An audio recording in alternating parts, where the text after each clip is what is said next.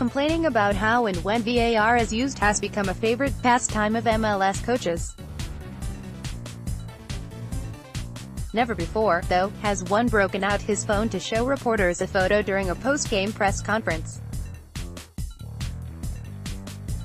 Well, not until Toronto FC head coach Greg Vanney did it on Wednesday following a 2-1 loss to the Seattle Sounders.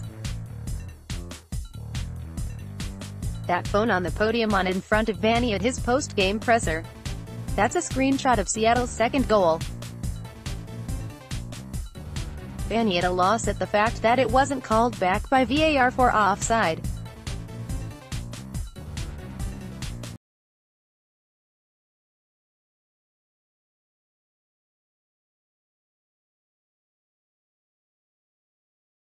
It does look like Handwalla Bwana was probably offside on his game-winning goal.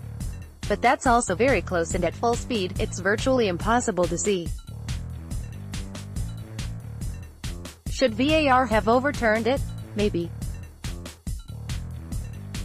But that also gets at VAR's directive to only correct clear and obvious mistakes. On a bang-bang play like this, I'm not sure it passes that standard.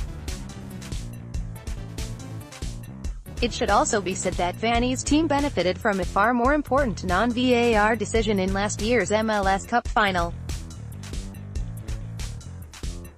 Interestingly enough, I don't remember Brian Schmetzer busting out his phone with this image at his press conference last December.